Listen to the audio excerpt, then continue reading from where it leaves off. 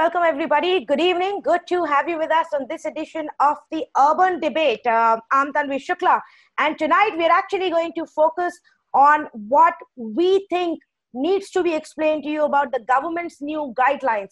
The government today came out with a new set of rules where there have been some relaxation, especially some amount of relief that's come in for the rural sector, even a little bit for the industry sector, and some of it will actually impact you, the viewer, directly. So the idea is for over the next 50 minutes to try and understand and answer as many questions of yours as we can. In fact, just to give you a sense of what it is that we will be addressing.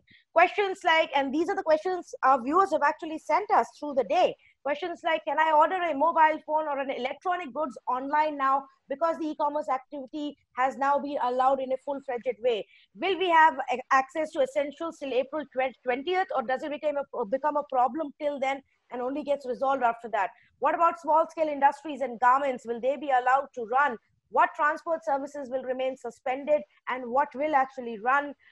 There is a lot of conversation, of course, apart from what has been announced today on can companies refuse to pay salaries during the lockdown period? Will BPOs be allowed to function? Will the government announce an economic package? Can we travel from one state to the other? Will delivery of goods purchased online take more time than what we are seeing right now or what we saw pre-lockdown period? How will the government ensure that there is social distancing in the manufacturing sector now that some rules have been relaxed?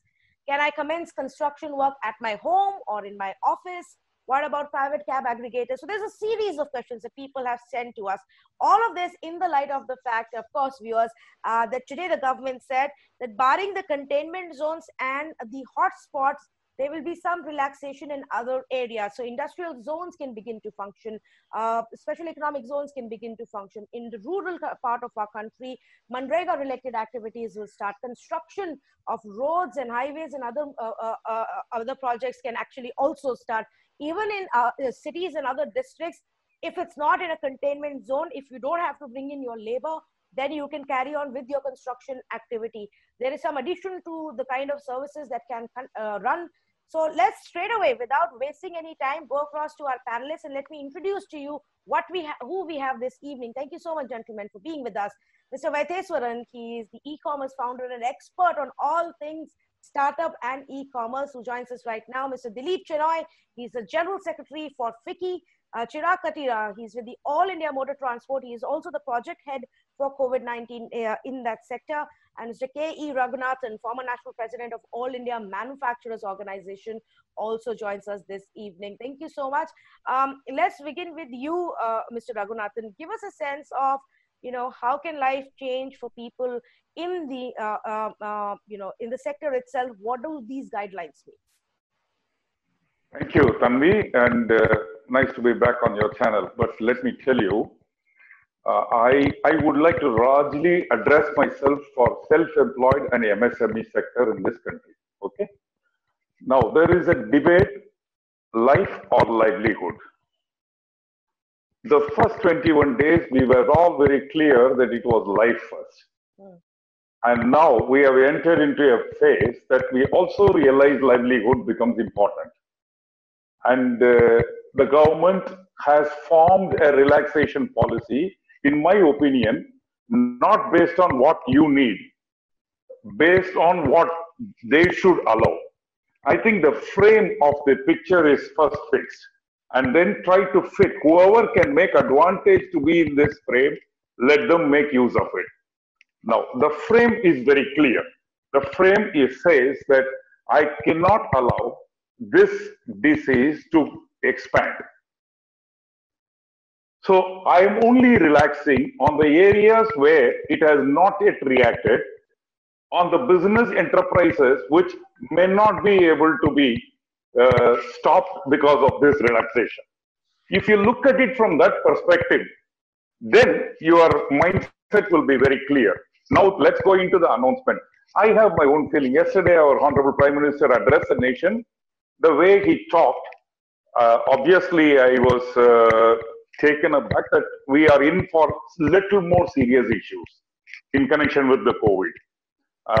He drew the Lakshman Rekha again, and he said, all be inside. and he said, I will relax you a little from 20th.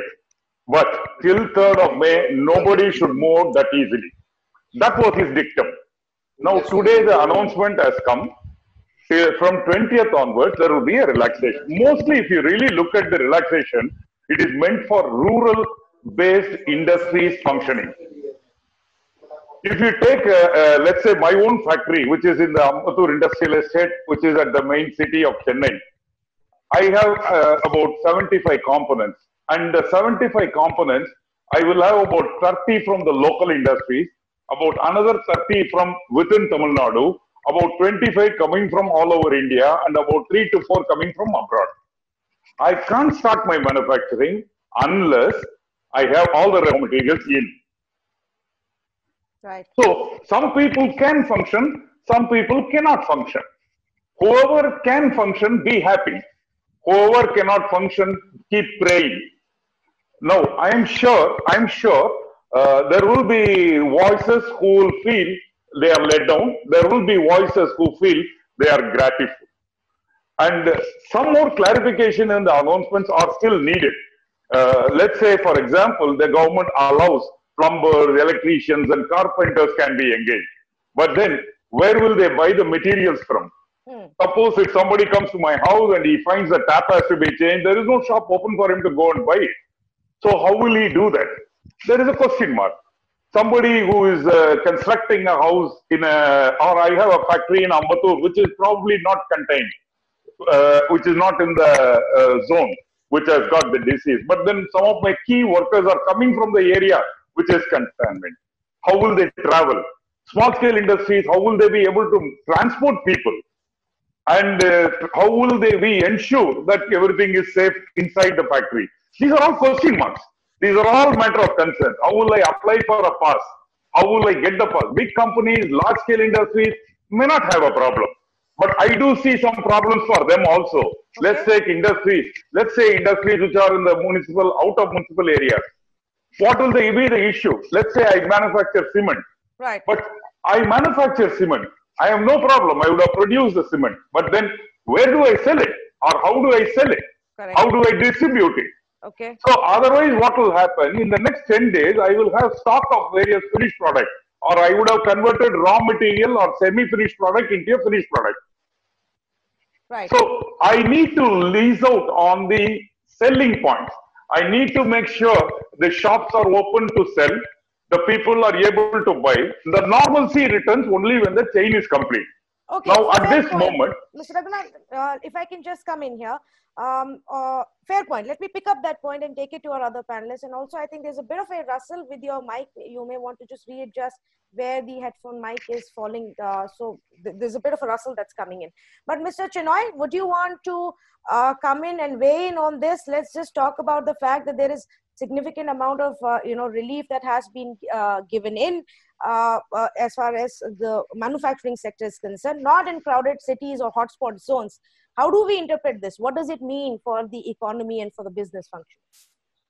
I think taking on from where Raghunathan actually ended and shared his before lockdown, that is before opening up before 20th, only essential commodities were allowed to be manufactured and even distributed. Even there, we were having challenges because couriers were not allowed, people's movement was not allowed.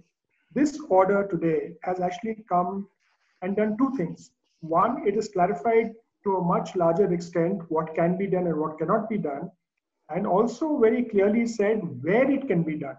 Now, if, for example, there are construction sites where the workers live on the site, and they have enough cement and they have enough, material to work. In the previous order, they were not allowed to work. Now they are allowed to work. So whether it's in Mumbai or whether it's a flyover built somewhere or something done in the Sagarmala project, so that activity can start. Second is that, a lot of the shops, people were restricting timings, people were doing all sorts of things around the country. Now it said shops can be open. Shops can sell. So there are three parts to the whole chain. One is production, second is transportation, and we have Chirag here who can speak very nicely about transportation. And the third is actually distribution and selling. right? So the e-commerce, I'm sure Vaitishwaran will speak about it. But there are companies who have stock but cannot sell because their shops are not open. Now the shops are being allowed to open so that at least consumers can go and, maintaining social distancing and do that and try and buy in local shops in local areas. Second, the street vendors who are possibly for a lot of urban consumers, their first place to go and buy vegetables or buy fruits, etc. Those are being allowed to actually functioning. So you don't have to travel to a market, your local street vendor can actually supply, can open and can supply you. The third is, it is the onset of summer. So a lot of things are required to get the water purifiers going, the water pumps, the electric, the ACs, all that also is actually being done to allow people in both urban areas and other areas to prepare for the heat and make life simpler for us going forward.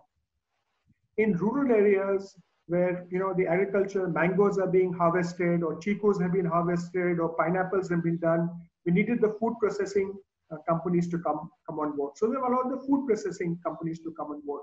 And while you were actually introducing the subject, you talked about industrial estates, SEZs, and all the other areas, the contained areas. So the idea and the thought behind this, what Raghu actually said in the beginning was, how can we allow economic activity, or where can we allow economic activity with the minimum amount of people moving, or people can who can carry the possible thing and infect others. At the same time, allow the economy to start functioning so the daily needs and the essential requirements are actually manufactured, produced, distributed, and sold. So that is the whole thing behind this order which has been done. So I have two questions, follow-up questions to what you've said, Mr. Chenoy. When you say the shops will be open, do you mean beyond the essentials some shops will be open, or this is we're only talking about groceries and ration?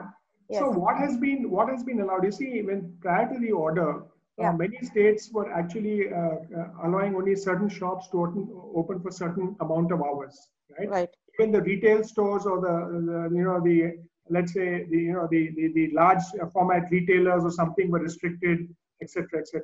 So they've actually put down the framework that they can open. In fact, some states you will see will allow longer working hours to to enable the shops to get more people while maintaining social distances. If anybody has actually gone out to a shop to buy something, you'll find that most people have put barricades in front. Yes. They've put markers outside so to stand at distance. And if the shops are open only for limited time, it's very difficult to maintain social distancing and buy what you actually want. And the second thing is that they've allowed a few more things in the essential categories, essential items, right?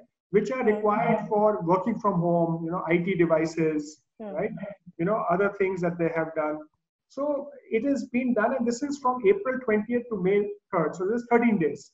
And depending, I'm very sure that supposing we find that in some areas the numbers are going down and is being contained, there is no bar on adding new things, after the 20th or after the 25th, before the 3rd of May. So it's a continuously evolving process. And I think the teams, the civil service, both at the center and the state, are doing a huge actual amount of work. It's very unnoticed work. We've noticed the healthcare workers, but from the local district magistrate to the local guy at the ground who's helping this to happen.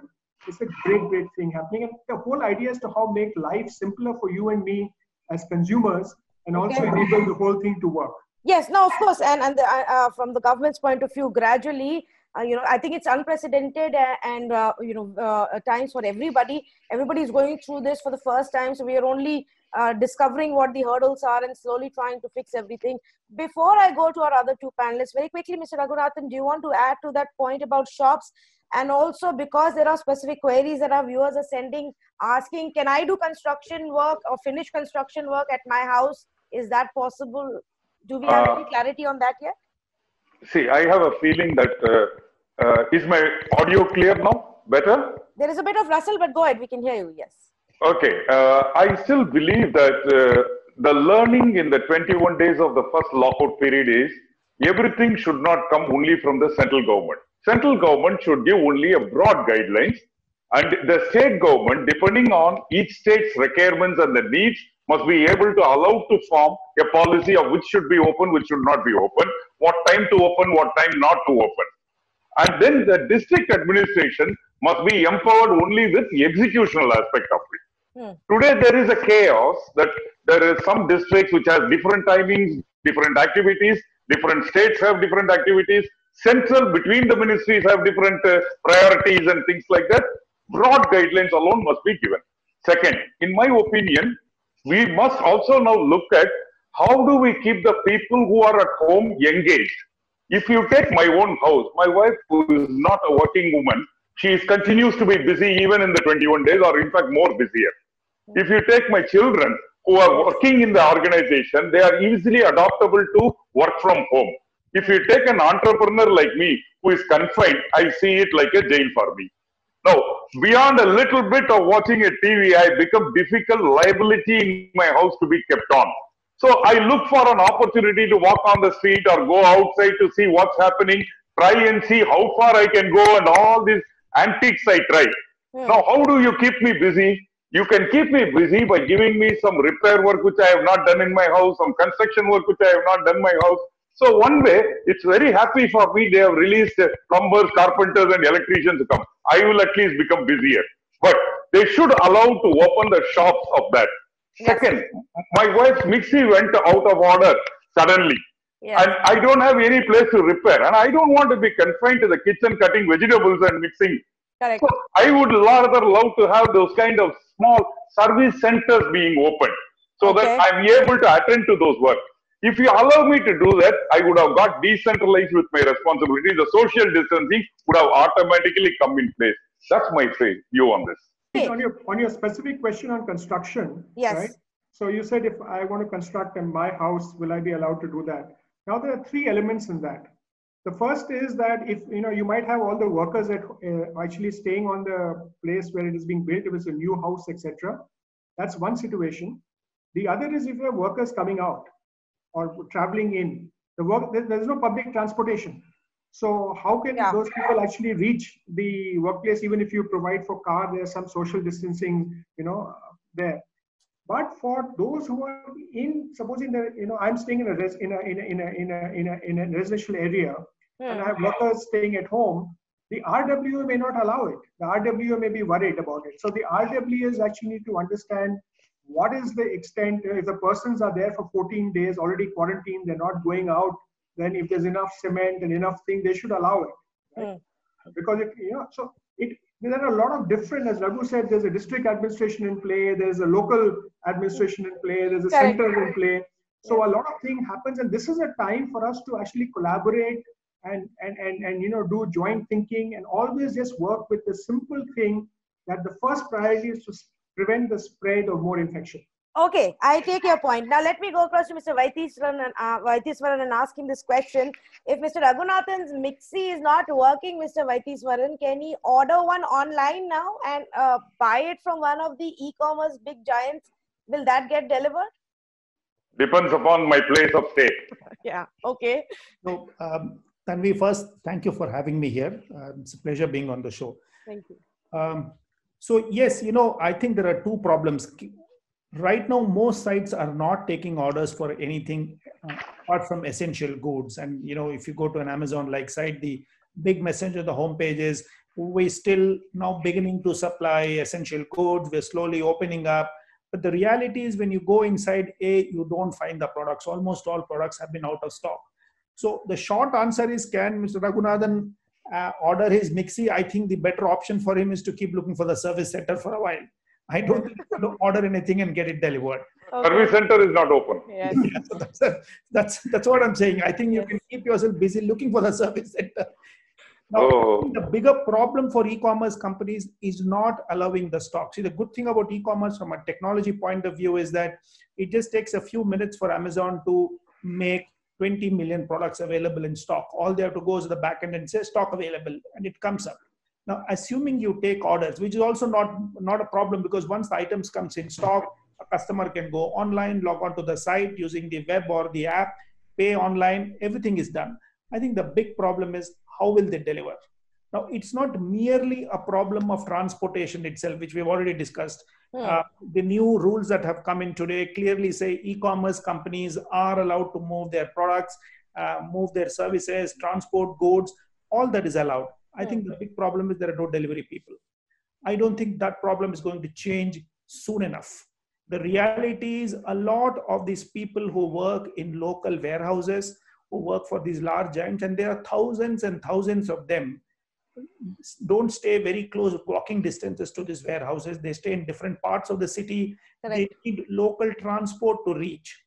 A lot of them are not necessarily locals. They have moved from different states and different cities to work in places like Bangalore and Chennai, which are large hubs for delivery, moved in from rural areas, moved in from what you call the migrant labor. They've come from other parts. Migrant labor is not necessarily people who work in the unorganized sector. They also work in places like as delivery teams for e-commerce companies. Many of them can't reach. Many of them have gone back to their place of work. So I don't think the problem is going to get solved anytime soon just because Amazon or anybody else is allowing or accepting orders. I think they have to solve the physical problem of getting labor to make deliveries. To me, that problem is not going to get solved even by May 30th. Forget April 20th. I think that's going to take longer simply because people need to have trust. People who must be able to have the trust to go back and say, I can work. If I finish my work, I will be able to come back because there's transport available. If I want to take a break for lunch, there's a place for me to go eat food. And what about social distancing? The fact is, if you have a warehouse which has 10,000 people working, about a grocery website, and they have 10,000 people working, where's the social distancing norm? The fact is, all of these websites were built to put in 20,000, 30,000 SKUs, massive amount of stock, small areas, very little moving space available, free space available, and lots of people. They are not using robots or anything. They're using actual people to pick, pack, and ship. I mean, if you put them all back and start taking orders for all essential goods, your social distancing norm will go out of the window. So I think there's a bigger problem here. So while on paper, it does seem that it's possible for us to order other things, Mr. Vaithiswaran, what you are saying is because of social distancing and availability of manpower, it's not going to be possible. Yes, so that's what I'm saying. I think there are two parts here. Can I order? I think we will be able to order. Obviously, the websites will not take orders because they can't deliver. But technically, there is nothing to stop us from placing an order. I think the real problem is, can the websites deliver? My feeling is, for a while, I don't think they'll be able to deliver. You have to understand that in the 21-day lockdown, they have all, especially sites like Amazon and Big Basket, who actually focused on delivering groceries, have been grappling with the lack of manpower to deliver essential supplies. Correct. I have a feeling over the next 2 weeks, they'll try and solve that problem. They're not going to solve the problem how to deliver non-essentials. So even if we want to order, I think the websites are facing a lag. They're still trying to solve last lockdown one's problem, where I get the manpower to deliver essentials and then move to non-essentials. So I think we're in a lag here.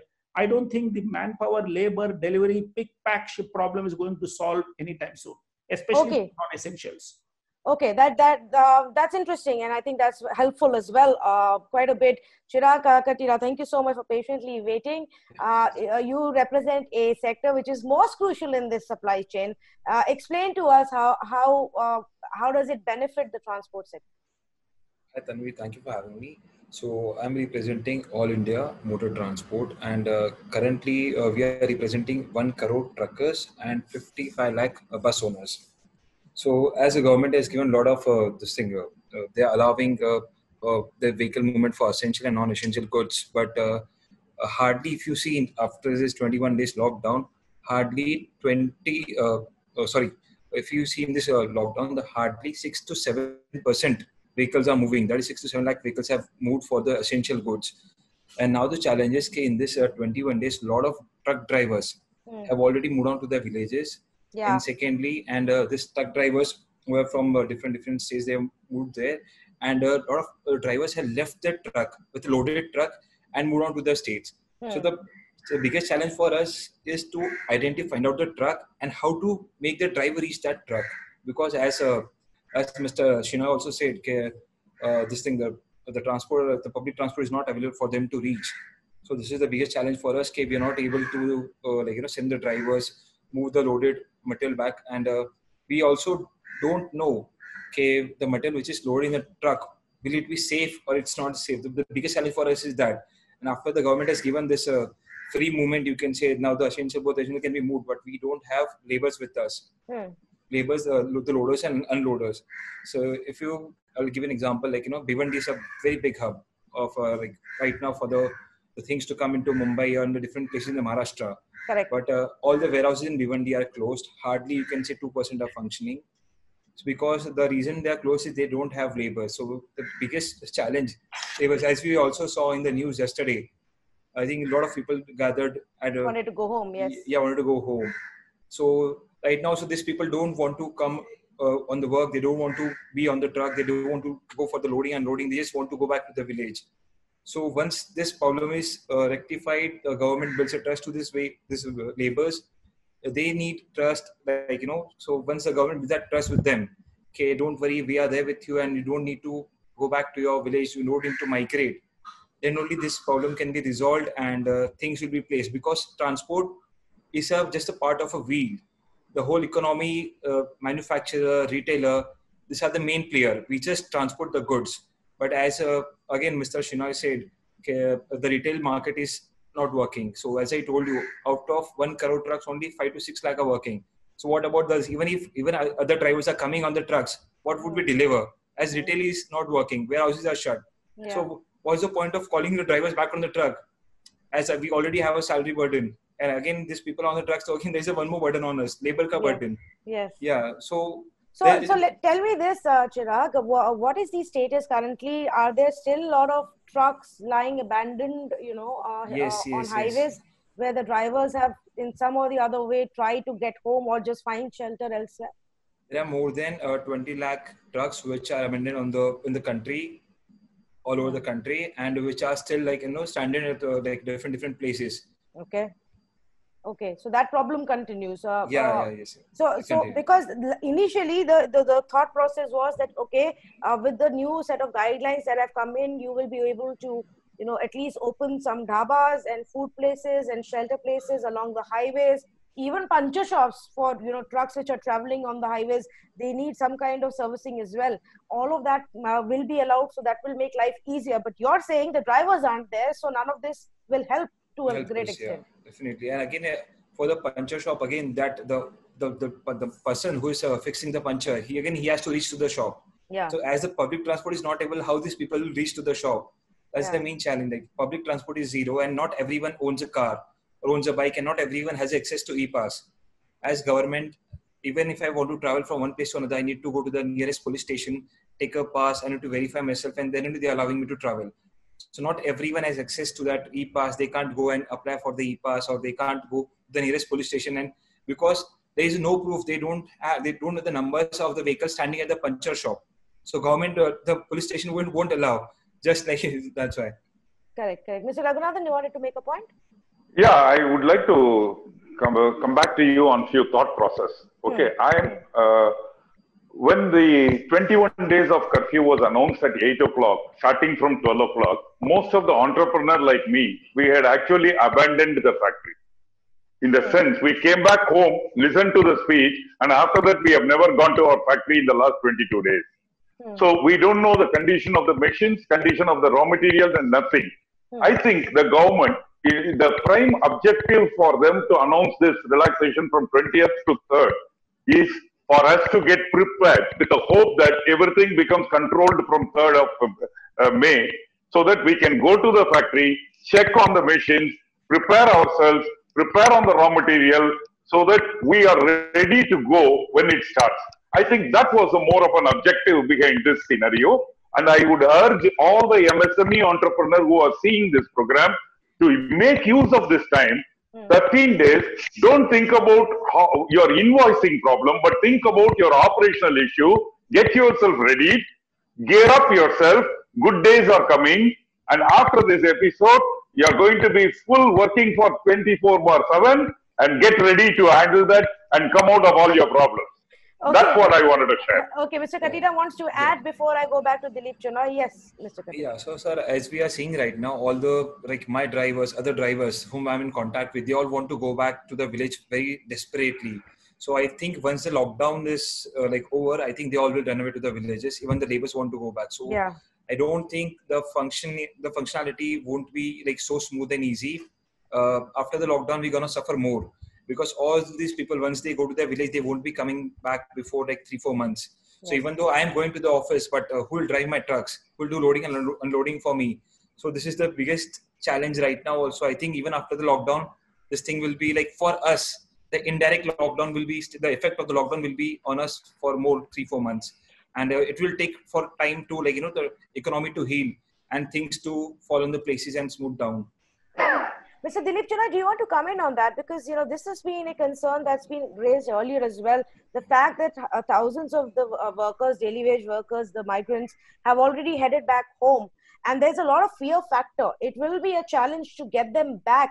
They don't know when they come back. Will they have a job, not have a job? Will they have to start from scratch? And like Chirag is pointing out, perhaps if we do have a, lockdown lifting, many of them would simply want to rush home to begin with. I think, the problem has to be broken up into different parts, right? So first is that the time of the lockdown actually coincided with the time of the harvest. Yes. So in any case, many of these labor who used to work in different metros used to actually go back to their villages to help in the harvest process, because that is where, the construction worker who worked in the metro or the other worker who worked here, actually his primary job, was to really help in the harvest and, actually go back. And even some of the truck drivers and all actually owned pieces of land and, they wanted to go back. The second challenge there is that they are not too sure about the state of their families back home, because Correct. they used to actually send money home every month. And now that, because, the informal sector is broken down and, while they are getting some support, they're unable to send money back home, right? You can maybe use Paytm and all, but going to the post office and giving a money order, which a lot of people do still and all, that all is not allowed. So they are very worried about people at home. So if they can actually have this communication and take, people at home and things like that. But the third is the really critical one. They believe that this is an infection that actually started from the cities. And yeah. Because they're in the city, they are going to get it. So now we actually, if you start allaying that fear, and then therefore these containment zones are really contained and this buffer zone is maintained, and we say that, outside the buffer zone and containment zone, it is there, and they see no fresh actually cases happening, then that sentiment will improve. Then people will be more willing to come. So we have to actually work on that. And the other thing which I actually wanted to, say that Raghunathan and Chirag have a great area to collaborate. Chirag has got 35,000 buses which are lying there.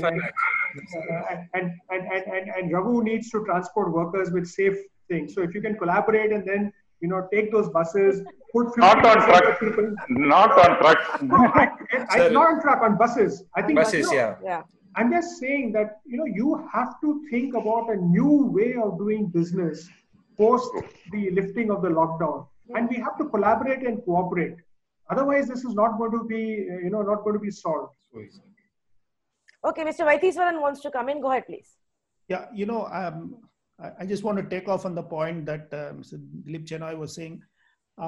We have to be prepared for a significant change in our workplaces post the lockdown. I mean, it's not just the offices alone, but even our manufacturing plants. Our manufacturing plants essentially have been built in remote areas across the country. They're all separate zones. The working space, the people for manpower is limited, and obviously so. And I think as these norms become the new normal, the distancing norms, and every day what was 1 meter became 2 meters, 3 meters, and now suddenly people are saying it's coming in the air, 6 meters, 8 meters. There's going to be a massive amount of concern about how am I going to manage these workplaces. So one is to get the labor back in. Correct. Second is to win their trust, which is what Mr. Chenoy was talking about, which I think is very critical, and I don't think it's going to happen overnight. Third is after you get them back into the workplaces, are our existing workplaces, whether it's a manufacturing plant or whether it's a service industry, are they equipped to handle the new normal? I mean, the social distancing norm, people get what, 20, 30, 40, 50 feet cubicles to work with. How are you going to work? So that's going to be a massive issue. And, all of that will impact productivity. It's not just getting the raw material. Finally, you have to get people working at full pace with no concern on anything except the job to deliver productivity. That I think is going to be a challenge for a while. It's not going to be easy to come out. I just had one more question with you before I go across to Mr. Raghunathan. People are also asking, how will we ensure social distancing even in the godowns, even in the manufacturing facilities and units? Now, initially, the government had said that, only 50% labor would be allowed, not that we could find more than that any which ways in this scenario. Right. But is that, still a challenge that while relaxation has come in, it will be difficult for individual companies to follow these norms? I think so too. So, you're right. While the government has now saying you can work with 50% labor, I have a feeling that 50% quota is not going to be easy to fill, because a lot of it are people who are not going to come back. I think 10, 15. I was talking to a couple of e-commerce companies and they said that currently their warehouses are operating at 10, 15% of the required manpower. So 50% is a far away. But I think the real problem is even assuming that you get 50%, forget 100%, 50% of the people in, none of these places are meant for this kind of social distancing norm. Absolutely. The reality is all of us in this world, not just in India, but all over the world have learned this new word for social distancing. Yeah. Right? What we are learning every day is what is the distance. The distance has started from 1 meter to 3 to 5. We're now saying 6 meters. 8 meters. People are saying, just difficult, right? So all those workplaces have to be crafted. Now, if you take those warehouses and start increasing social distancing norms, the fact is none of these people will be able to reach the goods. How will they pack? How will they deliver? I think we're going to recraft and re-engineer most businesses over the next 6 months before some amount of normalcy starts creeping in from a productivity norm. Okay. One of the other queries, Mr. Dilip Chenoy, maybe you can shed light on this. People are also asking, will manufacturing units within city limits be allowed to function? So, if you come in that classification of that SEZ or that, that zones that they have talked about, and many of them are in the city limits of, let's say, Chennai or Delhi or things like that. Correct. So they're very, very clear they've allowed them to function. But if that area is a hot zone or is a containment zone or a buffer zone, then it is like business before 20th April. Yeah. Okay. Tanvi, can I come in? Yes, Mr. Raghunathan. Tanvi, post-COVID, I would say all MSMEs will get modified. When I say modified, M for modernization, O for optimization, D for digitalization, I for internationalization. If you don't become modified, you are gone. That's what will happen post-COVID. These 13 days, MSMEs should re-engineer themselves. They can't make the product the way they have made in the past. They'll have to innovate. They'll have to modernize themselves. I think more fund will have to be allocated from the government to make them reinvent themselves. Thanks to people passing orders against the Chinese outfits, like Japan giving $2 billion for companies to move out of Japan. US 200 companies move out of Japan. India, this is the right time for us to bring Make India scheme in place with only one condition. Any small scale industry wanting to come into India must tie up with an existing small scale industry. If they do this together, they would have upgraded our unit. They would have also come into India, and government must put in money for downward integration. No more dependence on imports from China. We will become self-dependent. God has given us this opportunity via COVID to reinvent and show us the power. Yes, Mr. Raghunathan, I really like how you're being extremely optimistic about the scenario and the situation we are in. Yes, there have been conversations of how India should make use of this opportunity, to make its mark in the global trade. But everywhere you see, people are more concerned about saving their job right now and wondering if their business will actually survive this year, if they will manage to survive with a job, because like you also pointed out, the COVID scenario has given options to companies where half of their staff is also working from home, and the staff that's working from home is concerned about whether their company is going to call them back to office once the lockdown lifts. So yes, what you're saying in long term hopefully will work. A lot of questions that I am still getting are about people saying, how does this impact the business and the employment scenario? So that, I think, remains the challenge in the immediate time. Mr. Vaitheswaran, you wanted to make a point. Go ahead, please. Yeah. So one of the things I was saying, we manufacture beverages now. But Yes. These beverages are manufactured in Kanchipuram in Tamil Nadu. We sell them in Bangalore. So even assuming the plant is working, even assuming we get people now moving, and we've also discussed that there's a truck problem. But there's also an interstate problem. Merely one is to say that the products will be available interstate. I'm not sure how easily will it be for products to actually start interstate. So it'll be easy to do a hub and spoke supply. We make in the factory, we supply around. But if you're moving goods on highways across interstate, there may be fresh challenges. But I'll tell you the good thing, and I agree with what Mr. Raghunathan was saying. I think the good thing that has kept us going, our resilience will come through.